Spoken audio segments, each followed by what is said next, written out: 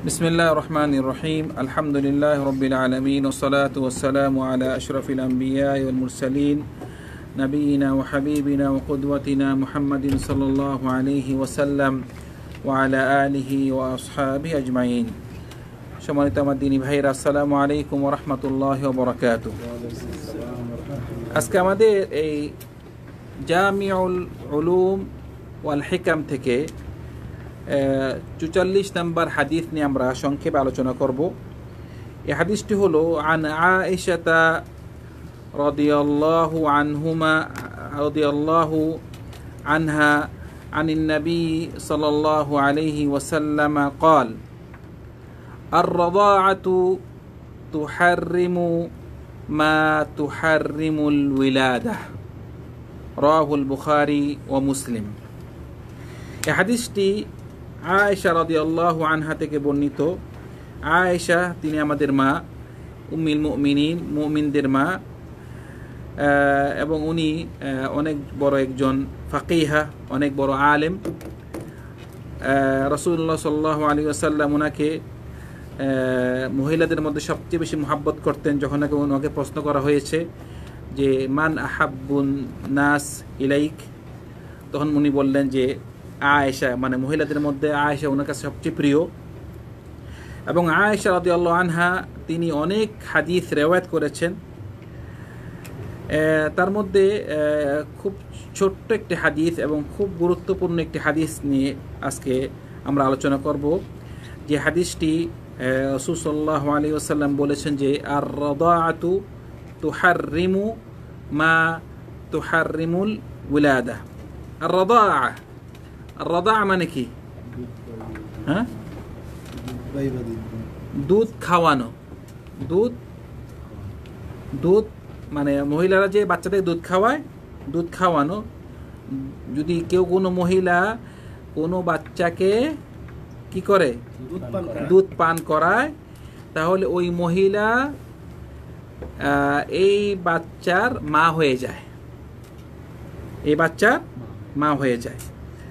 যেভাবে নাকি যেই মা তাকে জন্ম দিয়েছে, এক মা জন্ম দিয়েছে আর এক মা কি দুধ পান করেছে, তো দুধ পান করে যে দুধ মা খুবও তার জন্মদাতা মায়ের মতো হয়ে যায়। তো রাসূল সাল্লাল্লাহু আলাইহি ওয়াসাল্লাম বলতেছেন যে আর রাদা, দুধ পান করালে যেই হুকুম তার জন্ম দিয়েছে যে মা, এবং জন্ম দেওয়ার পরে মার যেসব ফ্যামিলি আছে, যেভাবে নাকি আল্লাহ সুবহানাহু ওয়া তাআলা আমাদেরকে কিছু কিছু মহিলা আমাদের উপরে কি হারাম করেছে, বিয়ে হারাম করেছে, এবং ওই মহিলাদের সাথে দেখা দেওয়া জায়েজ। তো এভাবে কোন একজন মহিলা যদি একজন শিশুকে দুধ পান করায়, তাহলে ওই মহিলা এবং তার আপন মা সাথে যেসব মহিলারা তার উপর হারাম, দুধ মার সাথেও ওইসব মহিলাদের হারাম হবে।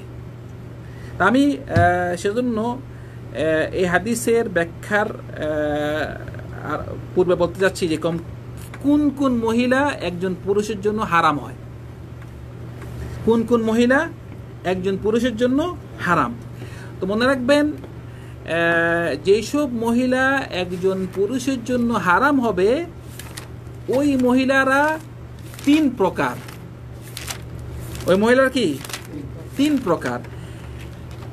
হারাম অর্থ হলো যে ওই সব মহিলাদের জন্য ওর উপরে চিরস্থায়ী বিয়ে করা হারাম, চিরস্থায়ী। আবার ওইসব মহিলারা ওর সাথে কি দেখা করতে পারবে, ওর সাথে একা একই সফর করতে পারবে। তো এইসব হলো তিন প্রকার মহিলা।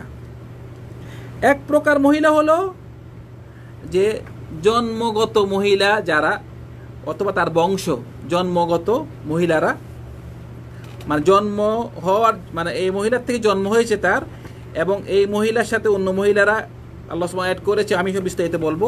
মানে জন্মে যেসব মহিলারা জন্মগত কারণে, দ্বিতীয় কারণ হলো বিয়ের কারণ, তৃতীয় কারণ হলো দুধ পান করার জন্য কারণ।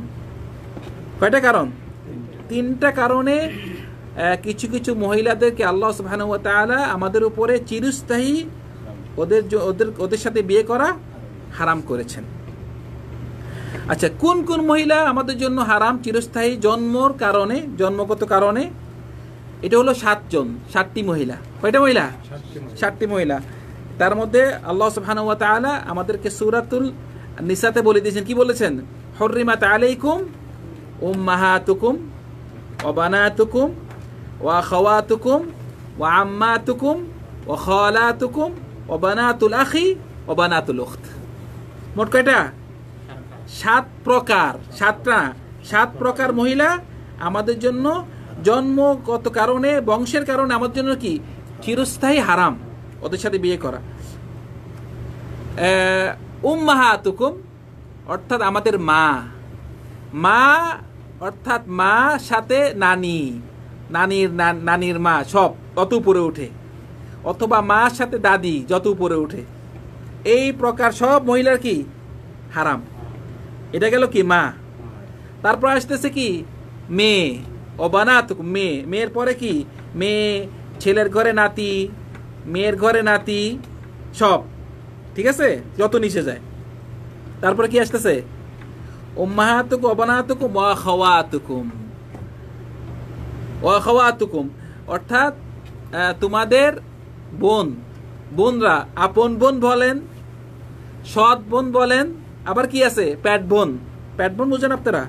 মানে মা বাপ দুইজন, মা মানে মানে মার একখানে বিয়ে হয়েছে,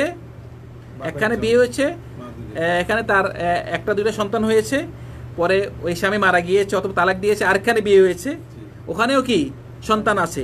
তো এই ভাই আগের ঘরের ভাই, এই ঘরের ভাই, ওদেরকে কি তারা মা একজন কিন্তু বাপ দুইজন, সেজন্য ওদেরকে বলে, আরবিতে বলে মানে আখলি উখতলি আর সৎ ভাইকে আরবিতে বলা হয় আখলি উখতলি।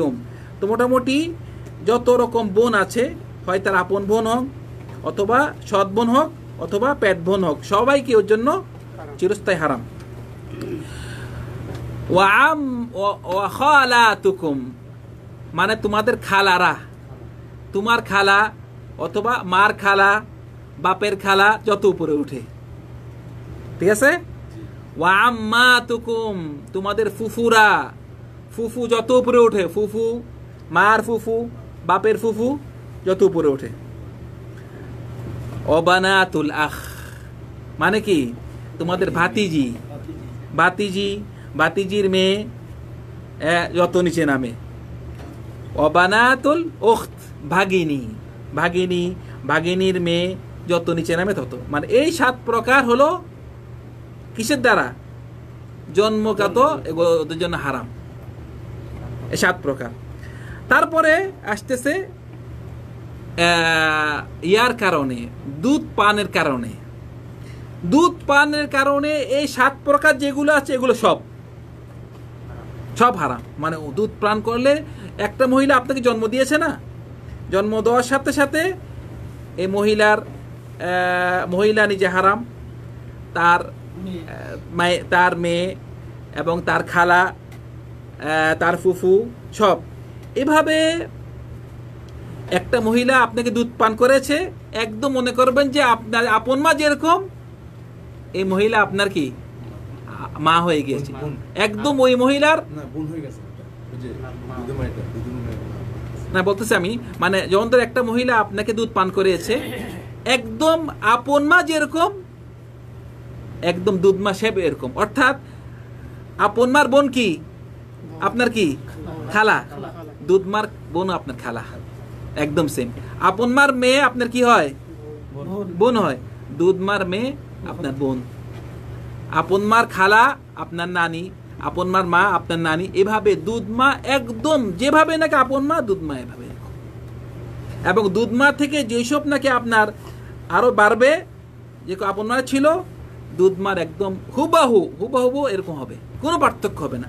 কারণ আর রাদাআতু তুহাররিমু মা তুহাররিমুল ওয়ালাদা, জন্মর কারণে যা হারাম হয়েছে, দুধ পান করার জন্য ওইটি হারাম হবে, কোনো পার্থক্য নাই। সেজন্য এই 7 যে প্রকার বলেছি আমি, যে ফুফু, হ্যাঁ, আপনার খালা, আপনার নানি, না ফুফু, খালা, ভাগিনী, ভাতিজি, তারপরে যে আপনার কি বলে আর কি, হ্যাঁ, যা যা আলোচনা করেছি মোটামুটি যেভাবে নাকি জন্ম হয়েছে এভাবে কি দুধ পান করার জন্য হয়ে যাবে, পুরো হুবহু, কোনো পার্থক্য হবে না। সেজন্য যারা নাকি দুধ পান করায় ওগুলো খুব হুঁশিয়ার রাখতে হবে যে কোন মহিলা দুধটা পান করিয়েছে, কারণ খুব বেশি একটা আমাদের হুঁশিয়ার থাকা দরকার। এটা নিয়ে আমি আবার আমাদের কথার লাস্টে আলোচনা করব একটু। আচ্ছা, তৃতীয় হলো যে আমরা বুঝতে পারলাম যে প্রথম প্রকার হলো যে জন্মর কারণে হারাম হওয়া, দ্বিতীয় প্রকার বিয়ের কারণে, তৃতীয় প্রকার হলো দুধ পানের কারণে। তা আমরা প্রথমটা জানতে পারলাম, তৃতীয় জানতে পারলাম, দ্বিতীয় কারণ যেটি বিয়ের কারণে, অর্থাৎ একজন পুরুষ যখন একটা মহিলাকে বিয়ে করে, বিয়ে করার সাথে সাথে ওই মহিলার মা, তার শাশুড়ি তার জন্য হারাম হয়ে যায় চিরস্থায়ী। আচ্ছা, অথবা একজন পুরুষ সে যখন বিয়ে করে একটা মহিলাকে, তার মহিলার শ্বশুর মানে পুরুষের বাবা, মানে আপনি যখন আপনার ছেলেকে বিয়ে করাবেন, ছেলের বউ আপনার জন্য কি হারাম। তো কয়টা বললেন? একটা হলো শাশুড়ি, দ্বিতীয় কে ছেলের বউ, একটা শাশুড়ি, একটা ছেলের বউ, তৃতীয় হলো সৎ মা, আপনার বাপের বউ, ঠিক আছে। চতুর্থ হলো আপনার বউয়ের মেয়ে, না না বউয়ের মেয়ে। আপনি এক মহিলাকে বিয়ে করেছেন, ওই মহিলার আগের ঘরে আরেকটা বিয়ে হয়েছিল, ওই ঘরে মেয়ে আছে আপনার, আমি আপনার কথা বলতেছি, মানে মানে বিয়ের কারণে 4 জন মহিলা আপনার উপরে হারাম হয় বিয়ের কারণে। প্রথম হলো আপনার শাশুড়ি, যে নাকি আপনার বউয়ের মা, দ্বিতীয় হলো আপনার ছেলের বউ, তৃতীয় হলো আপনার সৎ মা, চতুর্থ কে আপনার বউয়ের মেয়ে, আপনার মেয়ে না, বউয়ের মেয়ে, বউ যেখানে আরেকখানে যে বিয়ে হয়ে থাকে বউয়ের মেয়ে। এই 4 জন মহিলা আপনার জন্য চিরস্থায়ী হারাম। এটা একটা সুন্দর কথা আছে, মানে এই 4 জন মহিলা আপনার জন্য হারাম। যেমন ধরেন আপনার শাশুড়ি আপনার জন্য হারাম হয়েছে কেন? বউয়ের কারণে, ঠিক আছে না? বউয়ের কারণে আপনার শাশুড়ি আপনার জন্য হারাম, কিন্তু বউকে আপনি তালাক দিয়ে দিয়েছেন, অথবা আপনার বউ মারা গিয়েছে। যখন বউকে আপনি তালাক দিয়ে দিয়েছেন, বউ আপনার সাথে দেখা দিতে পারবে না, শাশুড়ি পারবে। দেখছেন, মানে শাশুড়ির জন্য আপনার কোনোদিন চিরস্থায়ী, মানে যদি আপনি বউকে তালাক দিয়ে দিয়েছেন, আপনার সাথে বউ দেখা দেওয়া কি হারাম, কিন্তু শাশুড়ি আপনার সাথে আগের মতো থাকবে, কোনো পার্থক্য হবে না। হ্যাঁ, মানে আপনার সাথে চিরস্থায়ী দেখা দিতে পারবে। শ্বশুর আপনার ছেলের বউ, ছেলে তালাক দিয়ে দিয়েছে, ছেলের কারণে আপনার শ্বশুর হয়েছে, কিন্তু ছেলে যদি বউকে তালাক দিয়ে দেয়, ছেলে দেখা দিতে পারবে না, কিন্তু আপনি দেখা দিতে পারবেন। আবার হ্যাঁ, মাহারাম থাকবে চিরস্থায়ী, এটা বন্ধ হবে না, এটাকে বলে মাহারাম মুআব্বাদ। আবার যেমন ধরেন সৎ মা, আপনার বাপ বিয়ে করেছে, বাপ ছাড়িয়ে দিয়েছে আপনি সৎ মাকে, আপনার মা থাকবে, সৎ মাসে আপনি দেখা দিতে পারবেন। আবার আপনার বউর মেয়ে, যে নাকি আপনার বউর মেয়েকে, বউকে আপনি ছাড়িয়ে দিয়েছেন, কিন্তু বউর মেয়ে আপনার দেখা দিতে পারবেন। এই 4 জন মানে যাদের কারণে আপনি ওদের জন্য হালাল হয়েছেন, আপনার মুহাররম হয়েছে, ওইসব মহিলারা, ওদের সাথে সম্পর্ক না থাকে, কিন্তু ওদের সম্পর্কটা নষ্ট হবে না। এটাকে বলে তাহারিম মুআব্বাদ, চিরস্থায়ী। কিন্তু আরেকটা তাহারিম আছে, ওটা বলে তাহারিম মুআক্কাত, মানে সাময়িক। সাময়িক যারা, ওদের সাথে আপনি দেখা দেওয়াটা হারাম, দেখা দিতে পারবেন না, যদিও আপনি বিয়ে করা হারাম। মানে আপনি এখন যেমন ধরেন শাশুড়ি, ছেলের বউ, সৎ মা এবং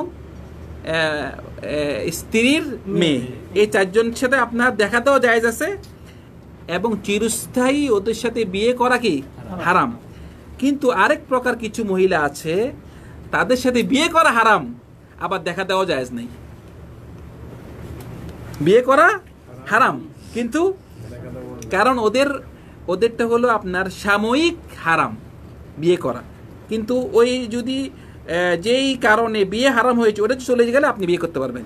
যেমন ধরেন দুই বোন একসাথে বিয়ে করা যাবে না, মানে দুলাভাই আর শালি, মানে দুলাভাই কোনো শালিকে বিয়ে করতে পারবে না, কিন্তু দেখা দিতে পারবে, দেখা দিতে পারবে না। কিন্তু যতদিন পর্যন্ত তার স্ত্রী ওই দুলাভাইয়ের আন্ডারে থাক, তার মানে বোন ওই দুলাভাইয়ের আন্ডারে থাকবে, বিয়ে করা হারাম। কিন্তু বোনকে যদি তালাক দিয়ে দেয়, বোন মারা যায়, তখন দুলাভাইকে বিয়ে করতে পারবে। ঠিক আছে।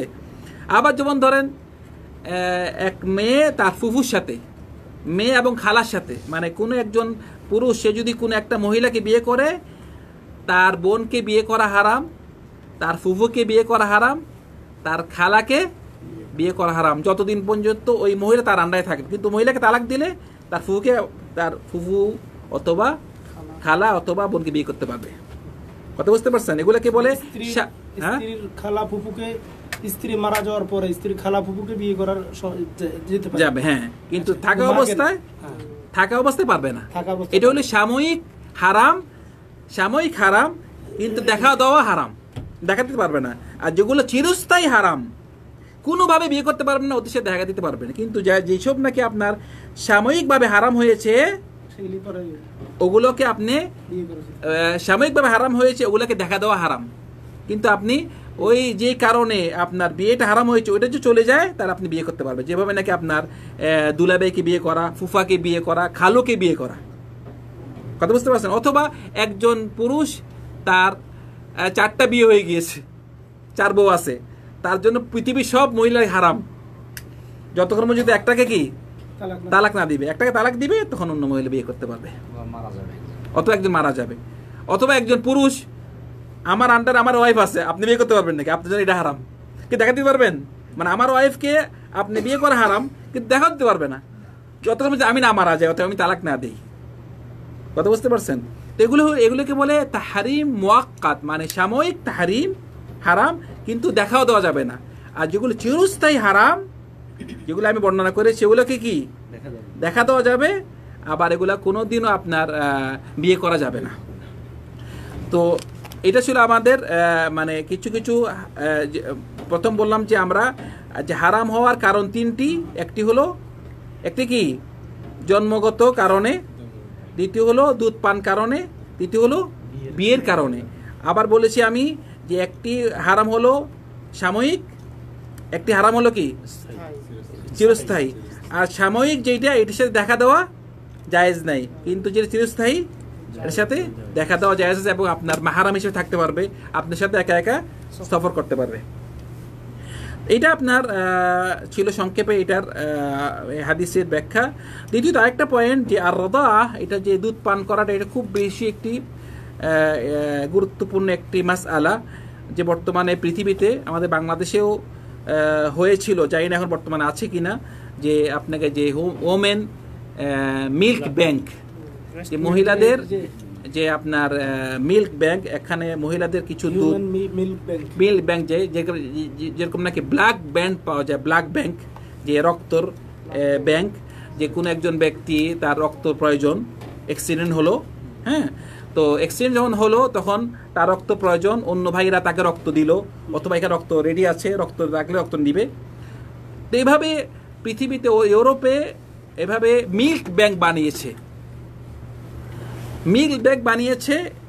যেটা আপনার মানে মহিলাদের দুধ রাখা হবে।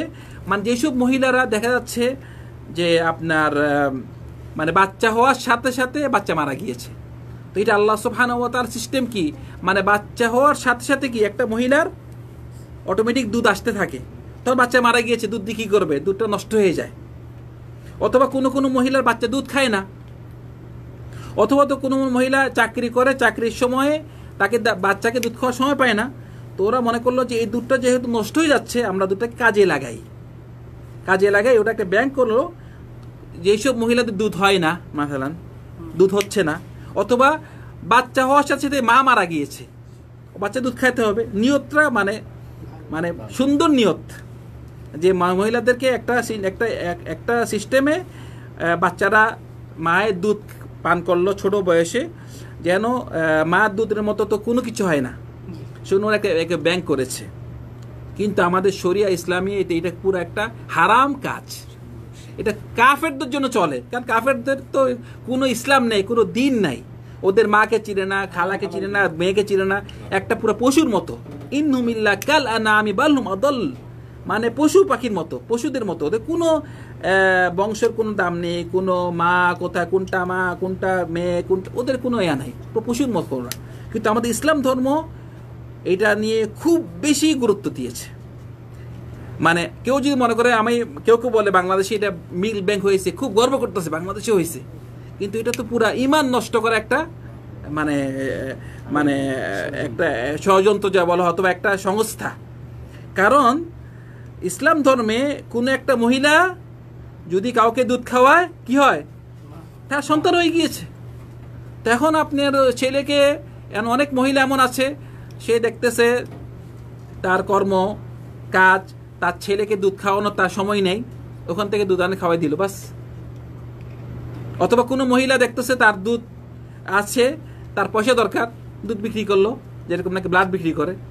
ব্লাডের ব্যাপারে তো কোনো সমস্যা নেই, আপনি অসুখ হয়েছে, আপনার ব্লাড দেওয়া, আরেক লোক থেকে ব্লাড নিয়ে আপনাকে ব্লাড দেওয়া হয়েছে, এটা কোনো সমস্যা নেই। ব্লাড আপনি কার ব্লাড কার কোনো প্রশ্ন করার প্রয়োজন নেই। এখানে একমত দেখতে হবে যে ব্লাডটা কি ভালো নাকি, কোনো রোগ আছে কিনা, রোগ নাই, সমস্যা নেই। কিন্তু দুধের ব্যাপারে এটা তো ইসলাম আমাদেরকে খুব কড়া ভাষায় বলেছে যে রাসূল সাল্লাল্লাহু আলাইহি ওয়াসাল্লাম যে দুধ পান করালে এটা আপনার ছেলে হয়ে যাচ্ছে, এবং ওই মহিলার মেয়ে আপনার কি হয়ে যাচ্ছে, বোন, ওই মহিলার বোন আপনার খালা হয়ে যাচ্ছে, সব হারাম। এখন একটা ছেলে সে যদি কোনো মহিলার দুধ পান করে থাকে, তাহলে কি ওই মহিলাকে চিনলো না, কত বছর ডেঞ্জারাস। ওই মহিলা কার মহিলা, কোন মহিলার দুধ, কিচ্ছু জানলো না, তো দুধ পান করলো, বড় হলো, যদি ওই মহিলার কোনো মেয়ে, কোনো বোন বিয়ে করে, পুরো হারাম। রাসূলের যুগে মানে একটা পুরুষ একটা মহিলাকে বিয়ে করেছে, তাদের সংসার সুন্দর যাচ্ছে। কয়েকদিন পরে, অনেক দিন পরে এক মহিলা আসি বলছে, তোমাকে আর তোমাকে দুজনকে আমি দুধ খাওয়াইছি ছোটকালে। তখন ওই পুরুষ তো কি করবে, এখন তার স্ত্রী রাসূলুল্লাহর কাছে গিয়ে বলছে, রাসূলুল্লাহ আমাকে বলতেছে, আমাকে আর আমার স্ত্রীকে ওই মহিলা দুধ খাওয়াইছে। রাসূলুল্লাহ নারাজ হয়ে গেলেন, বলছে কিভাবে তুমি ওর সাথে সংসার করবা, যেহেতু ওই মহিলা বলতেছে তোমাদের দুজনকে দুধ খাওয়াইছে। সাথে সাথে ওদের দুজনের বিয়ে পৃথক করে দিয়েছে, বিয়ে ভেঙে গিয়েছে। সুতরাং এটা খুব বেশি এটা হুঁশিয়ার থাকতে হবে, রাসূল ওদের বিয়ে ভেঙে দিয়েছে, বিয়ে হবে না। তো সেজন্য বর্তমানে যদি কোনো একটা মুসলিম দেশে এটা হয়ে থাকে, তাহলে এটা খুব বেশি, এটা ওদের সাথে কোনো রকম সহযোগিতা করা, কোনো রকম ওদের সাহায্য করা পুরো হারাম হবে। কারণ এটা পুরো একটা মানুষের বংশ, ইসলামের একটা পুরো হারাম কাজ। কারণ কোনো একটা ছেলে, একটা বাচ্চা যদি কোনো একটা মহিলা থেকে কোনো দুধ পান করে থাকে, তার সাথে সাথে কোন মহিলা থেকে দুধ পান করেছে এটা লেখা থাকতে হবে, সব জানতে হবে। মানে কেউ যদি একান্ত দেখে তার বাচ্চা মার দুধ নাই, হ্যাঁ, অন্য মহিলাতে দুধ খেতে হবে, সমস্যা নাই, অন্য মহিলা দুধ খাওয়াক, কিন্তু জানতে হবে কোন মহিলা, নির্ধারিত করে একজন মহিলা ঠিক করতে হবে যে এই মহিলাতে দুধ খাবে এই ছেলেটা। শুধু ওর থেকে এটা তো মানে কয়েকদিন পরে কিভাবে বুঝবেন কোন মহিলা খাওয়াইলো দুধ, ওই মহিলার আত্মীয়স্বজন কিভাবে হবে, মানে নিজের বোনকে, নিজের ফুফুকে, নিজের খালাকে বিয়ে করা হবে। সেজন্য খুব হুঁশিয়ার থাকতে হবে যে আমরা মানে এই সংস্থা থেকে, যে নাকি হোমেন মিল্ক ব্যাংক, এই সংস্থা থেকে একদম কোনো রকম ওদের সাথে সহযোগিতা করা যাবে না। আর মানে সরকারও দরকার এইসব সংস্থা কোনো ইসলামিক দেশে না থাকে বন্ধ করে দেওয়া। আর দ্বিতীয়ত, যে একান্ত যদি কারোর প্রয়োজন পড়ে তার বাচ্চাকে দুধ খাওয়াতে, তাহলে কি একজন মহিলাকে ঠিক করে, এবং ভালো মহিলা, নেককার মহিলা, ওই মহিলাকে, যে কোনো রাসূল সাল্লাল্লাহু আলাইহি ওয়াসাল্লামকে দুধ খাওয়াইছে কে, ওনার দুধ মাকে হালিমা সাদিয়া, এভাবে ভালো একজন মহিলা, নেককার মহিলা ঠিক করতে হবে যে আমার ছেলেকে, আমার মেয়েকে দুধ খাওয়াবে। কিন্তু আমভাবে এরকম মিল্ক ব্যাংক থেকে দুধ পান করাটা এটা পুরো একটা হারাম কাজ। আল্লাহ সুবহানাহু ওয়া তাআলা আমাদেরকে সব রকম ফিতনা থেকে বাঁচার তৌফিক দান করেন। ওয়া আখিরু দাওয়ানা আলহামদুলিল্লাহি রাব্বিল আলামিন ওয়া সাল্লাল্লাহু আলা সাইয়্যিদিনা মুহাম্মদ ওয়া আলা আলিহি ওয়া আসহাবিহি আজমাইন। আসসালামু আলাইকুম ওয়া রাহমাতুল্লাহি ওয়া বারাকাতুহু।